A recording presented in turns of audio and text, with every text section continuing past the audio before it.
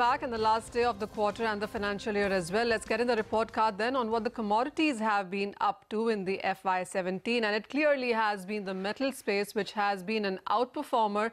We have seen the zinc prices closing the year at around 66% of gains right now. Well, it also has been about the mine supply concerns, strong demand expectations, not just from China, but from US as well, which really has taken most of these metal prices on the higher side. We have seen multi-month, multi-year highs in the last financial year when it comes to other metal prices also. So the copper prices have turned around quite strongly. 28% up is what they are seeing in the previous year. And apart from that, it has been nickel prices because of the concerns on output and mine shortages and environment concerns. All of those factors have taken the metal prices on the higher side.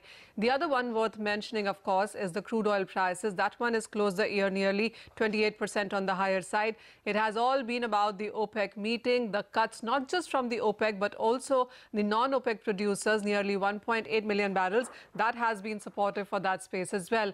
And then, of course, you have to look at the precious metal space where silver clearly outshines gold. While gold is given just a percentage point of gain in all of last year, it has been silver with 18% of strength that we have seen coming in for that. While gold, of course, has been a strong safe haven buying. But then remember, the Fed rate hike is something that has been weighing on to that one. It is silver which has been a stronger buy also because of the industrial application. The solar panel expectation is to be on the higher side for the developing market and the developed countries as well.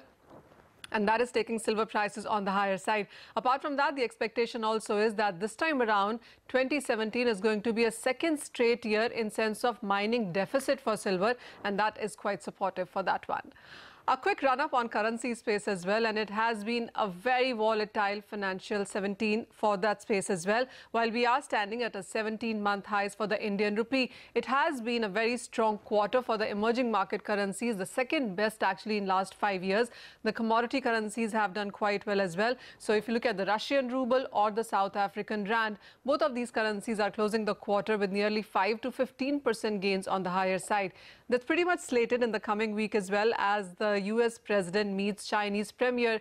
Markets are awaiting a lot of statement, conversation and jitteriness in the coming week ahead of that meeting. So that is one thing to watch out for.